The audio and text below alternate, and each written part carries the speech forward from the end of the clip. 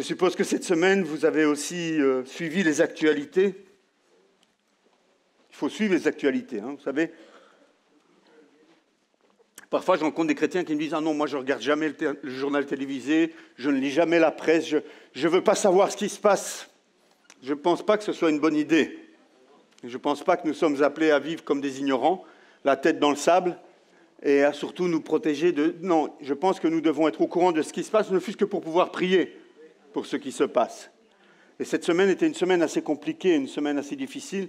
On n'en a peut-être pas énormément parlé à la télévision, parce qu'évidemment, ce n'est pas le genre de choses que le monde va annoncer, mais on a vu qu'en Algérie, par exemple, nos frères et sœurs sont vraiment passent par des épreuves vraiment difficiles, où 3 églises évangéliques cette semaine ont été fermées de force.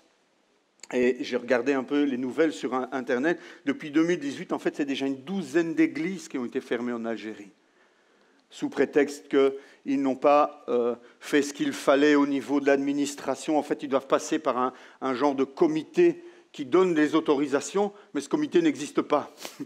Donc en fait, on met une loi en place pour les empêcher. Donc ils se retrouvent quand même, et ils construisent des églises, et en fait, on les fait fermer. On ne fait pas fermer les églises catholiques ou les églises anglicanes, mais les églises évangéliques, parce qu'ils font plus de bruit, parce qu'ils font plus de prosélytisme, parce qu'il y a plus de succès, parce qu'il y a des gens qui quittent l'islam et qui trouvent en Jésus le véritable sauveur.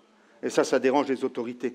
Alors cette semaine, j'aurais dû être à la porte ouverte à Mulhouse avec le rassemblement des pasteurs de France, de Belgique, etc. Mais comme je suis rentré de Bulgarie lundi soir, je n'ai pas pu y participer.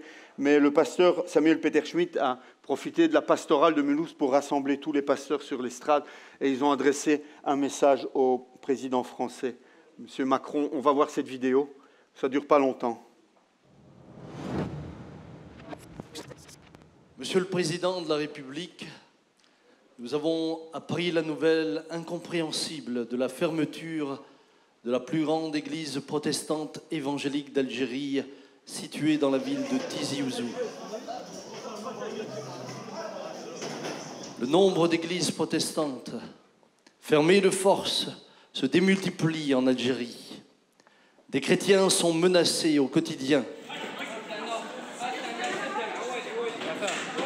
perdent leur emploi et connaissent des intimidations répétées.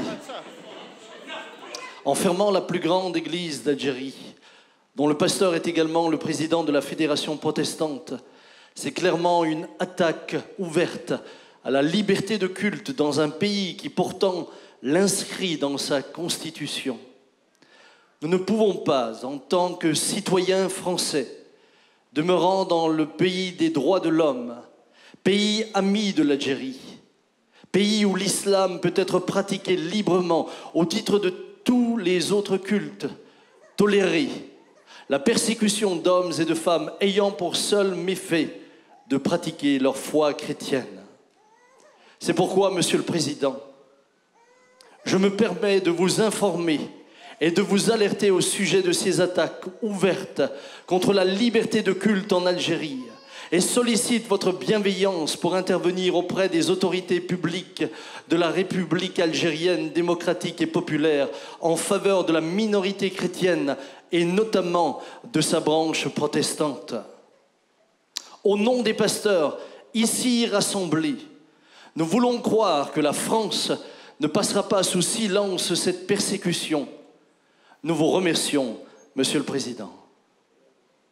Amen. Alors on priera et on prie cette semaine pour l'Algérie. S'il vous plaît, engagez-vous dans la prière. Pensez à nos frères et sœurs là-bas qui vivent ce qu'ils vivent. Et peut-être qu'un jour, on filmera la même chose ici. On n'en sait rien. Soyons dans la prière, soyons forts dans la foi, frères et sœurs. Est-ce que ça ira mieux demain? C'est le titre de ma prédication. Vous connaissez cette chanson d'Annie Cordy, hein? Je ne vais pas vous la chanter. Non. Mais j'ai mis un point d'interrogation derrière. Ça ira mieux demain. Beaucoup de chrétiens pensent que ça ira mieux demain, mais est-ce vrai? Est-ce que ça ira mieux demain? Depuis que les Américains se sont retirés du nord de la Syrie, la Turquie a repris ses droits sur le Kurdistan. On a vu aussi cette semaine des images de guerre. Des images de guerre. Je pense que j'avais une image de guerre, justement, qui correspondait à cela, oui. Des femmes et des enfants, encore une fois, obligés de fuir. Lorsque l'État islamique a commencé sa conquête, là, il y avait 130 000 chrétiens dans la région. À la fin de l'État islamique, il restait environ 50 000 chrétiens au Kurdistan. On est très inquiet pour les 50 000 qui restent, parce qu'évidemment, la Turquie n'est pas très non plus chaude avec les chrétiens. Il est très dur et très difficile d'être chrétien en Turquie aussi. Et donc on pense aussi à eux. On a aussi une grande inquiétude pour eux. Les choses semblent aller de pire en pire pour les chrétiens. Entre 2018 et 2019, la persécution des chrétiens a augmenté de 40% selon Portes Ouvertes. C'est une grande augmentation, 40%. 40% d'augmentation entre 2018 et 2019. Et le nombre d'églises vandalisées ou fermées a plus que doublé en une année. Alors peut-être pas chez nous encore, mais ça commence vraiment à se répandre dans beaucoup d'endroits différents. On compte ainsi 4300 tués déjà en 2019 pour leur foi, des chrétiens. On compte 3150 détenus déjà pour leur foi dans les prisons. 1847 églises fermées ou vandalisées. C'est un chrétien sur 9 qui est persécuté dans le monde. Ça représente quand même 245 millions de personnes. C'est pas rien. Est-ce que ça ira mieux demain, frères et sœurs? Le monde va-t-il nous aimer un jour? Pourtant, ça fait 2 années d'affilée que nous produisons, nous les évangéliques, entre guillemets, deux prix Nobel de la paix. Je ne sais pas si vous le savez, montre l'image, s'il te plaît, Céline. En 2018, c'est le docteur Denis Mukwege qui a été élu prix Nobel de la paix. Il est docteur, gynécologue, et il a reçu le prix Nobel parce qu'il a voué sa vie à réparer gynécologiquement, je ne sais pas comment le dire, les femmes victimes de viols de guerre en RDC. Des choses atroces, des choses innommables qui sont faites aux femmes. Il a voué sa vie à les réparer. Et pas seulement les réparer mécaniquement, les réparer. Ce sont des femmes qui sont détruites. Prix Nobel de la paix, un évangélique. Son père était pasteur pentecôtiste. Et lui-même est un évangélique convaincu. Et cette année-ci, même si son nom ne semble pas très chrétien, Abiy Ahmed, Premier ministre en Éthiopie, est aussi un évangélique convaincu. Il a reçu le prix Nobel parce que dès qu'il a été au pouvoir, les premières choses qu'il a faites, c'est vouloir rétablir la paix avec l'Érythrée, avec lesquels ils étaient en guerre. Et je suis heureux qu'il ait reçu le prix Nobel de la paix. Est-ce que le monde va ouvrir les yeux et voir que nous sommes gentils? Est-ce que le monde va un jour ouvrir les yeux et se rendre compte que nous ne sommes pas méchants, mais que nous œuvrons pour le bien? Est-ce que le monde va un jour se souvenir que la Croix-Rouge d'Henri Dunant, c'était un protestant qui a mis cela en place? Les premières écoles, les premiers hôpitaux, les premiers hospices, les premiers orphelinats, c'était des chrétiens qui ont mis ça en place. Le monde semble oublier tout cela. Est-ce que ça ira mieux demain? Je ne pense pas, frères et sœurs. Je ne pense pas. Je ne pense pas que les choses vont s'améliorer. Il fut un temps où les valeurs chrétiennes étaient appréciées par ce monde. Mais ça, c'était avant le postmodernisme. Maintenant, nous sommes dans l'ère que on appelle l'ère du postmoderne, et les valeurs chrétiennes ne sont plus si appréciées que cela. Les valeurs judéo-chrétiennes qui ont construit notre civilisation ne sont plus tant aimées. Quelqu'un a écrit un livre en se demandant si la postmodernité était anti-chrétienne, et il développe cela Vous pouvez trouver toutes sortes d'articles sur Internet sur le sujet. Ce qui est clair, c'est que de plus en plus, le christianisme, le vrai évangile, pas le christianisme de parade, pas le christianisme des paillettes, le vrai christianisme, le vrai évangile, la vraie bonne nouvelle, ressemble de plus en plus à un grain de sable dans l'horloge du postmodernisme. Et on dérange. Mais est-ce que vraiment nous devons être étonnés de cela? Jean chapitre 15, versets 18 à 21, Jésus disait « Si le monde vous déteste, sachez qu'il m'a détesté avant vous. Si vous étiez du monde, le monde vous aimerait, car vous seriez à lui. Vous n'êtes pas du monde, mais je vous ai choisi du milieu du monde. C'est pour cela que le monde vous déteste. Est-ce que ça ira mieux demain? Est-ce que ça ira mieux demain? Souvenez-vous de la parole que je vous ai dite, le serviteur n'est pas plus grand que son Seigneur. S'ils m'ont persécuté, ils vous persécuteront aussi. Est-ce que ça ira mieux demain? S'ils ont gardé ma parole, ils garderont aussi la vôtre, mais ils vous feront tout cela à cause de moi, parce qu'ils ne connaissent pas celui qui m'a envoyé. Ils ne connaissent pas Dieu, et donc ils s'en prennent à nous. Ne serait-il pas temps, frères et sœurs, que nous cessions de chercher à plaire au monde? Nous ne sommes pas du monde. Il faudrait qu'un jour on puisse intégrer cela d'une manière définitive. Nous ne sommes pas du monde et nous ne sommes pas appelés à plaire au monde et nous ne nous plairons jamais au monde, à moins de nous conformer au monde. Mais dès que nous restons fidèles à l'Évangile, à la parole de Dieu, nous ne pouvons pas plaire au monde. Si tu plais au monde, alors tu ne peux pas plaire à Dieu. Préparons-nous, frères et sœurs, préparons nos cœurs, préparons notre foi, fortifions notre foi, parce que des temps difficiles arrivent. Ce que 1/9 des chrétiens vivent déjà aujourd'hui nous pend au nez à nous aussi, frères et sœurs. Affermissez votre foi et sortez du sommeil. Beaucoup d'entre vous, vous aimez Jésus, mais vous êtes comme ces vierges folles qui se sont endormies parce que le Maître tarde à venir. Il est temps que certains se réveillent. Il est temps que certains d'entre nous se réveillent du sommeil dans lequel ils sont tombés, un sommeil spirituel. Ils aiment Jésus de tout leur cœur, je ne mets pas ça en doute. Les vierges folles attendaient l'époux. Mais il a tardé, elles se sont endormies et elles se sont retrouvées bien dépourvues. 1 Corinthiens 16, 13 nous dit « Restez vigilants, tenez ferme dans la foi, soyez courageux, fortifiez-vous. » C'est une parole qui reste d'actualité pour aujourd'hui, frères et sœurs. Pour chacun d'entre nous, nous devons rester vigilants et fermes dans la foi.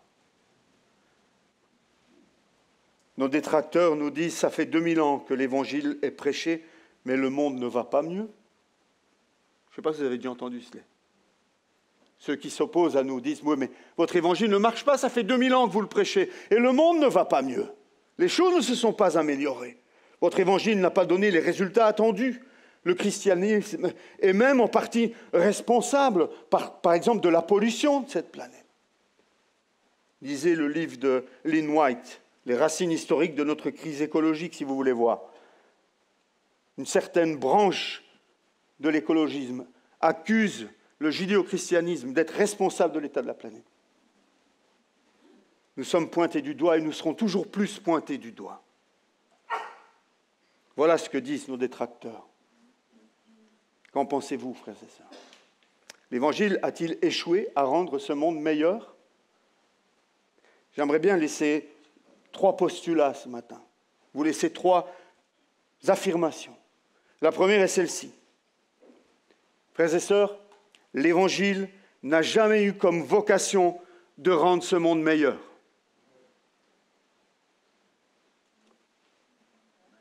Oui, mais c'est ce que beaucoup de chrétiens pensent. Trouvez-moi un passage, trouvez-moi un enseignement de Jésus, de Paul ou des autres qui dit que le rôle de l'Évangile, c'est de sauver ce monde, le monde, de le rendre meilleur, de l'améliorer. Nulle part, c'est écrit ça. Et pourtant, c'est quelque chose qui est rentré dans la pensée collective. C'est quelque part même l'espoir que les chrétiens ont parfois, de dire « on va rendre le monde meilleur ». Mais est-ce que c'est la vocation de l'Évangile? Ni Jésus, ni Paul, ni aucun autre n'a formulé l'idée que le but de l'Évangile est de rendre le monde meilleur, frères et sœurs. Pourtant, c'est bien enfoui quelque part. Et c'est pour cela qu'on nous accuse de ne pas le rendre meilleur. Il est peut-être temps de se réveiller et de se rappeler que ce n'est pas le but de l'Évangile. Le but de l'Évangile n'est pas de rendre le monde meilleur. Ça, c'est un christianisme édulcoré. Ce sont des philosophes chrétiens qui se sont éloignés des racines de l'Évangile, qui ont commencé à à croire cela, à croire qu'en réformant la société, en réformant les choses, en forçant les hommes, en leur mettant un cadre, les hommes allaient changer. Mais le cœur des hommes ne change pas parce qu'on met des cadres. Seul Christ change le cœur des hommes. Certains ont commencé à croire qu'à force d'éducation, de réforme, de progrès, l'humanité allait changer. Qu'une génération est avancée, est arrivée à un point de progrès et on va éduquer pour que la génération construise à partir de ce point-là et que chaque génération puisse faire avancer l'humanité plus loin. Pour arriver, avec beaucoup de patience, à arriver à un modèle parfait. Est-ce que c'est ce que la Bible nous enseigne ? L'athéisme qui rejette Dieu pense qu'en changeant la société, l'homme s'améliore. La Bible dit que c'est l'homme qui doit changer pour que la société s'améliore. C'est l'inverse. Je redis, l'athéisme dit « changeons la société et l'homme changera ». La Bible dit « change l'homme », que le cœur de l'homme soit changé et la société sera transformée. Il pense que l'évolution des choses, en faisant preuve de patience, amènera les hommes à un état d'accomplissement. Frères et sœurs, mon deuxième postulat, c'est celui-ci. L'Évangile dit l'inverse. L'Évangile nous dit l'inverse. L'Évangile nous dit que le monde va à sa perte. L'Évangile nous dit que le mal va progresser, que les choses ne vont pas s'améliorer. Lisez Luc 21, lisez Marc 13, lisez Matthieu 24, lisez 2 Pierre 3, lisez l'Apocalypse et vous allez voir. Où va le monde ? Il va à sa perte. 2 Pierre chapitre 3 dit ceci, « Sachez avant tout que dans les derniers jours viendront des moqueurs. » Plein de railleries. Ces hommes vivront en suivant leurs propres désirs. On ne veut plus de Dieu. On veut faire comme bon nous semble. Ces hommes vivront en suivant leurs propres désirs et diront « Où est la promesse de son retour ?»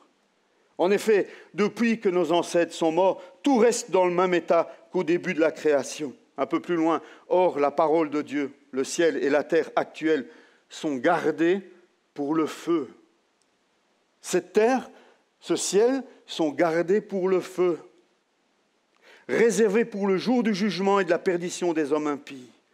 Mais s'il y a une chose, bien-aimée, que vous ne devez pas oublier, c'est qu'au jour, aux yeux du Seigneur, un jour est comme 1000 ans et 1000 ans sont comme un jour. Le Seigneur ne tarde pas dans l'accomplissement de sa promesse, comme certains le pensent. Au contraire, il fait preuve de patience envers nous, voulant qu'aucun ne périsse, mais que tous parviennent à la repentance. Le jour du Seigneur viendra comme un voleur dans la nuit, à l'improviste. Et ce jour-là, le ciel disparaîtra avec fracas, les éléments embrasés se désagrégeront, et la terre, avec les œuvres qu'elle contient, sera brûlée. On ne parle pas de réchauffement climatique ici. On parle de brûler. Ce n'est pas juste une petite hausse de température progressive, c'est brûler. Puisque tout notre monde doit être dissous, dit Pierre, combien votre conduite et votre piété doivent-elles être saintes ? Attendez et hâtez la venue du jour de Dieu, jour où le ciel enflammé se désagrégera et où les éléments embrasés se fondront. Bon, pasteur, pour un dimanche matin, c'est quand même pas très réjouissant ce que tu nous racontes là. Hein. Moi, je me réjouissais du rôti qui était au four, et là maintenant, tu viens de me couper l'appétit. Moi, je viens à l'église pour entendre des choses encourageantes, pour recevoir de l'espoir. Pas pour entendre des choses pareilles. Ce matin, frères et sœurs, je vais vous dire justement, l'espoir et la joie du chrétien ne sont pas dans ce monde-ci, mais dans le monde à venir. Si tu entends ce discours-là en te disant « Ah là, moi, non !» alors c'est que tu n'as pas mis ton espoir au bon endroit. Le chrétien sait, parce que la parole le dit, de manière claire et sans équivoque, que ce monde va disparaître. Que nous sommes passagers temporaires, nous sommes des pèlerins. Notre vraie patrie n'est pas ici-bas. Et nous croyons que Dieu nous prépare une autre place. La Bible nous parle d'un nouveau cieux, une nouvelle terre, de nouveaux cieux qui sont préparés. Parce que celui-ci aura disparu. Alors où mettre notre énergie ? Je vous laisse réfléchir à cela. Dans Matthieu, au chapitre 24, c'est Jésus qui parle. Il s'assit sur le mont des Oliviers, les disciples vinrent en privé lui poser cette question. « Dis-nous, quand cela arrivera-t-il? Quel sera le signe de ton retour et de la fin du monde ?» Donc déjà, les disciples savaient que cette notion de fin du monde, c'était déjà enseigné. Ce n'est pas quelque chose de nouveau. Et Jésus ne va pas leur dire, la fin du monde, c'est des sornettes. Non, Jésus va leur dire, faites bien attention que personne ne vous égare. En effet, beaucoup viendront en mon nom et diront, c'est moi qui suis le Messie. C'est vrai que depuis que Jésus est venu, il y en a eu des Messies. Il y en a qui se sont présentés comme étant Jésus. Et ils tromperont beaucoup de gens. Vous entendrez parler de guerre et de menaces de guerre. Ne vous laissez pas effrayer. Ce sont des versets qui sont d'actualité. Vous entendrez des bruits des guerres et parler de guerre et de bruits de guerre. Ne vous laissez pas effrayer. Car il faut que toutes ces choses arrivent. Cependant, ce ne sera pas encore la fin. Une nation se dressera contre une nation et un royaume contre un royaume. Et il y aura en divers endroits des famines, des pestes et des tremblements de terre. Tout cela sera le commencement des douleurs. Alors, et ces mots d'interjection, là, ils sont importants. Alors, et ce « alors » est important. Qu'est-ce qui suit ce « alors » ? Alors, on vous livrera à la persécution et l'on vous fera mourir. Vous serez détestés de toutes les nations à cause de mon nom. Vous intégrez ça? Ce n'est pas moi qui le dis. C'est Jésus qui nous prévient. Croire que le monde va nous aimer, croire que ça ira mieux demain, dans ce monde-ci, frères et sœurs, c'est se bercer d'illusions. Soit Jésus est un menteur, et Jésus nous raconte des belles sornettes, alors on vous livrera à la persécution et on vous fera mourir, vous serez détestés de toutes les nations à cause de mon nom. Soit Jésus dit la vérité. Moi, je sais qui je dois croire. Il est la vérité. Amen. Et Jésus nous met en garde au travers de cela. Ne mettons pas nos espoirs au mauvais endroit, frères et sœurs. Beaucoup trébucheront alors à cause de cela. Beaucoup vont se rétracter. Beaucoup de ceux qui se disent chrétiens vont trébucher alors. Peut-être parce qu'ils ne se sont pas préparés. Peut-être parce qu'ils ont mis leur espoir ailleurs, faute de connaissance de la parole. Est-ce que tu seras de ceux qui vont trébucher? Beaucoup trébucheront alors et ils se trahiront. Ils se détesteront les uns les autres. Entre chrétiens, là, on parle. Ils se trahiront, ils se détesteront les uns les autres. Beaucoup de prétendus prophètes surgiront, ils tromperont beaucoup de gens. À cause de la progression du mal, l'amour du plus grand nombre se refroidira, mais celui qui persévérera jusqu'à la fin sera sauvé. Oui, je sais. Oui, c'est vrai. Vous n'allez pas peut-être profiter de votre gigot ce matin. Mais au moins, vous aurez entendu la vérité. Au moins, si votre estomac n'est pas nourri, votre foi saura à quoi s'en tenir. Parce que le mal va progresser. À cause de la progression du mal, l'amour du plus grand nombre se refroidira. Celui qui persévérera jusqu'à la fin sera sauvé. Cette bonne nouvelle du royaume sera proclamée dans le monde entier pour servir de témoignage à toutes les nations. Alors viendra la fin. De même, quand vous verrez toutes ces choses, sachez que le Fils de l'homme est proche, qu'il est à la porte. Je vous le dis en vérité, cette génération ne passera pas avant que tout cela n'arrive. Le ciel et la terre disparaîtront, mais mes paroles ne disparaîtront pas. Frères et sœurs, c'est clair. Ça n'ira pas mieux demain. Mais ce matin, je pense que le Seigneur veut que vous fortifiez votre foi.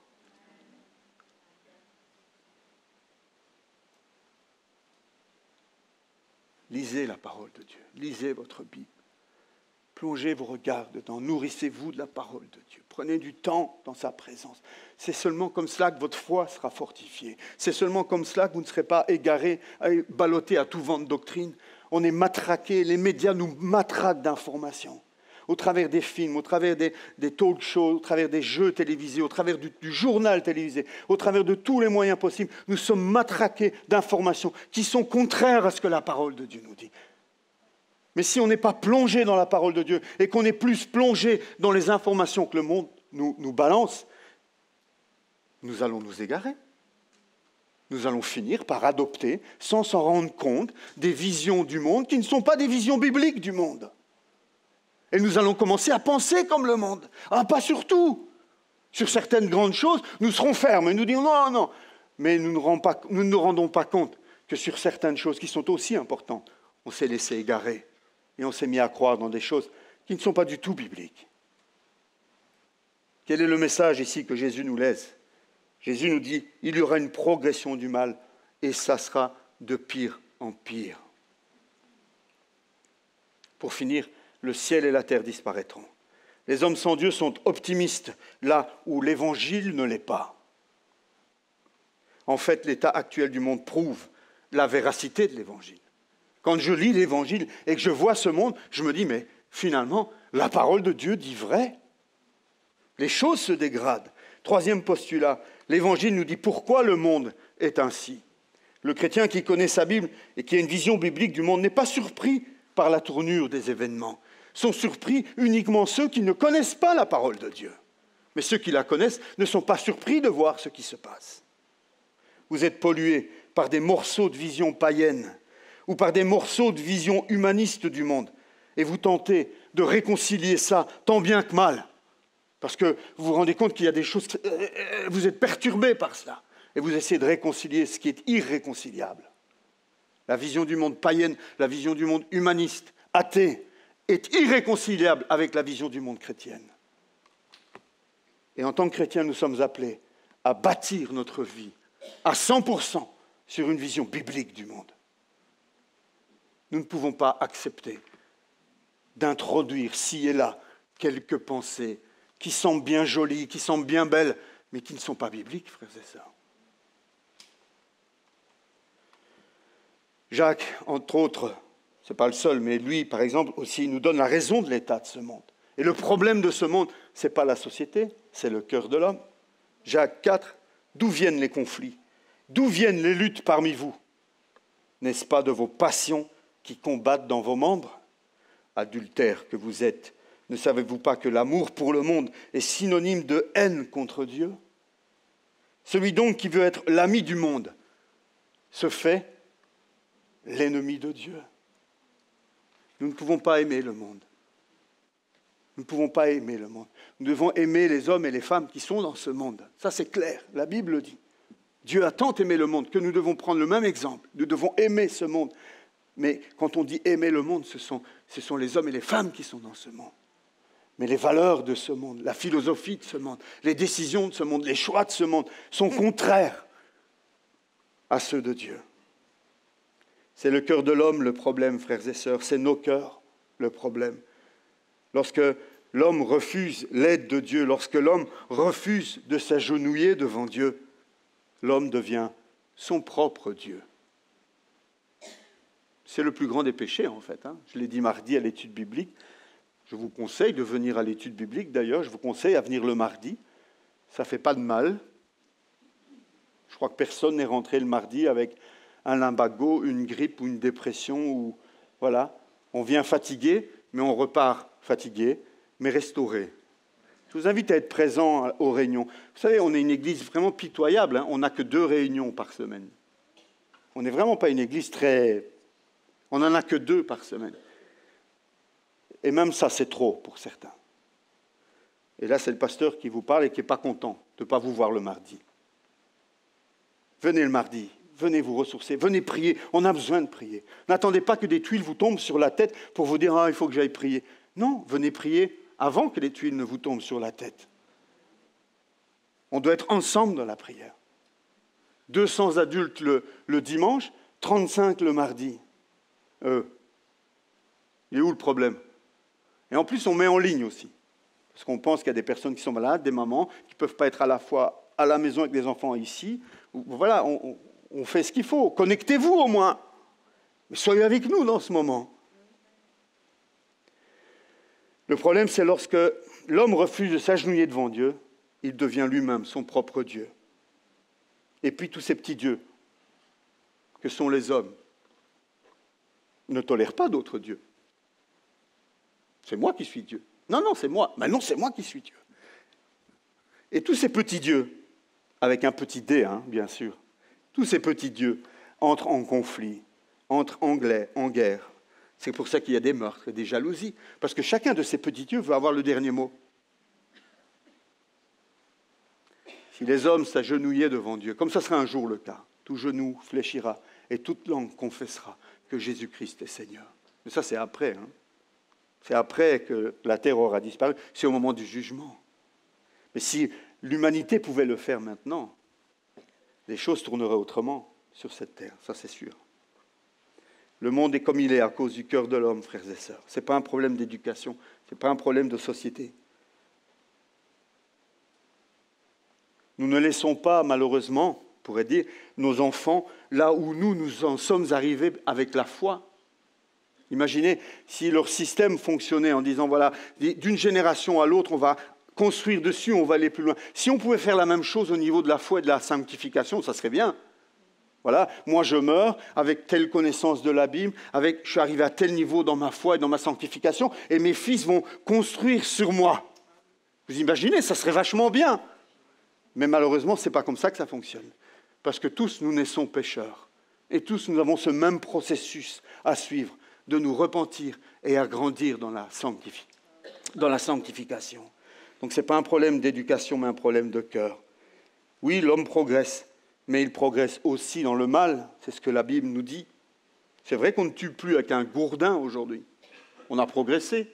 On ne tue plus avec une épée aujourd'hui. On a fait des grands progrès. On ne tue plus avec un mousquet à poudre. Aujourd'hui, on est beaucoup plus raffiné. Mais on tue toujours autant. Pourtant, on a fait des progrès, non? Des grands progrès. On n'a jamais fait des progrès aussi énormes que dans ces dernières décennies. Le XXe siècle, ça a été exponentiel, les découvertes et les progrès. Mais on voit aussi les résultats. Aujourd'hui, on reste dans son salon, on appuie sur un bouton et on bombarde. On ne se salit plus les mains. Mais les dégâts sont tout aussi importants. Frères et sœurs, chacun doit naître de nouveau à chaque génération, parce que nous naissons tous esclaves du péché. Le problème, il est là. Je voudrais conclure en vous rappelant que la mission que Jésus a reçue du Père n'est pas de sauver la planète, mais l'humanité.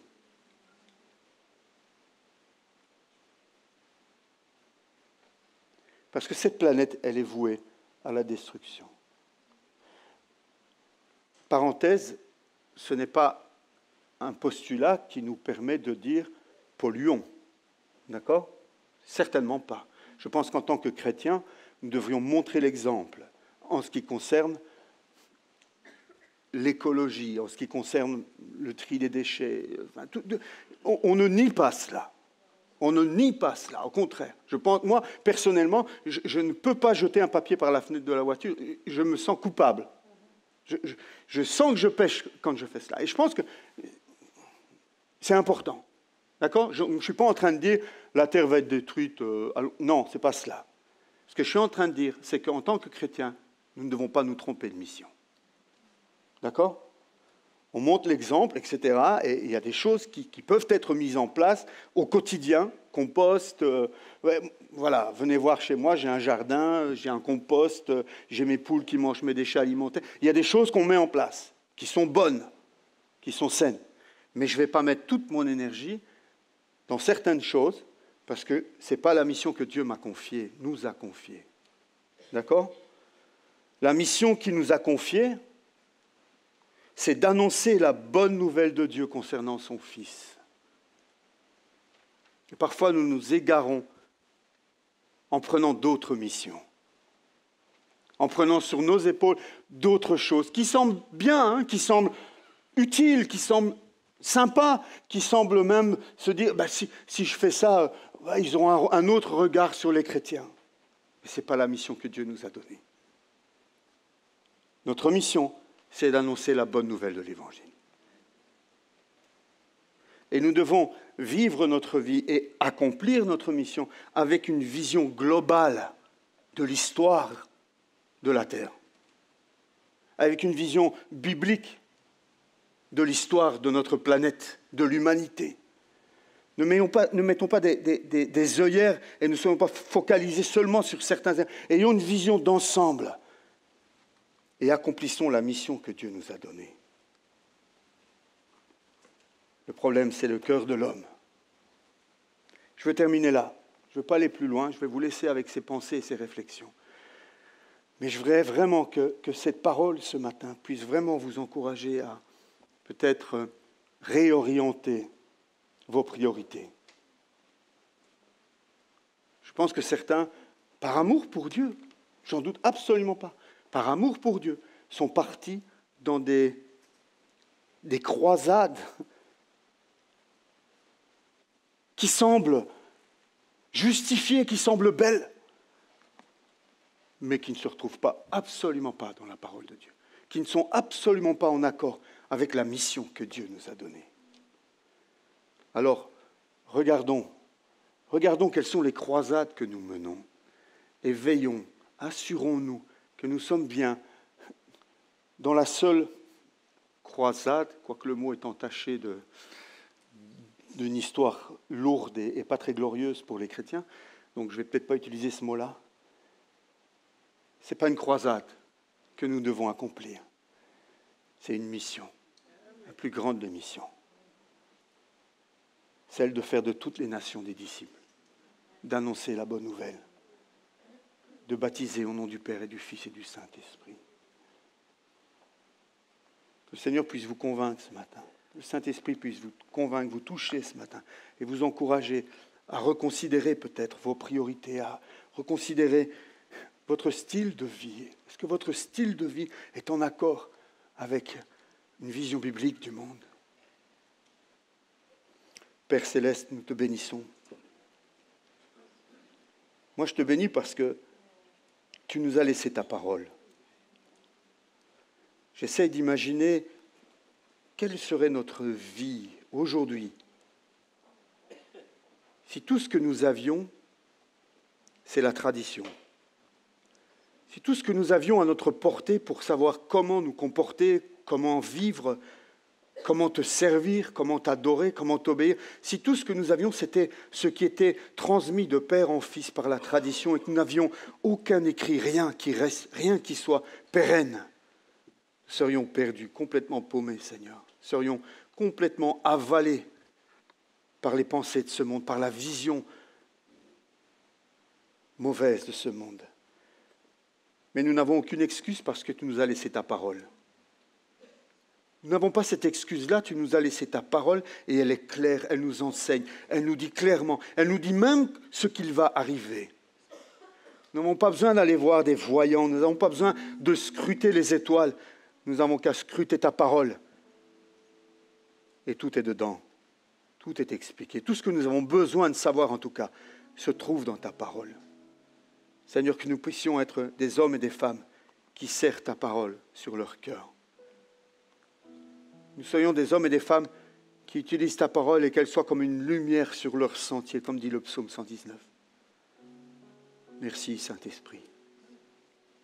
Je prie que tu touches nos cœurs ce matin, que tu nous enseignes, que tu nous remettes peut-être, Seigneur, sur les rails, c'est peut-être nécessaire, nous remettre sur les bonnes rails.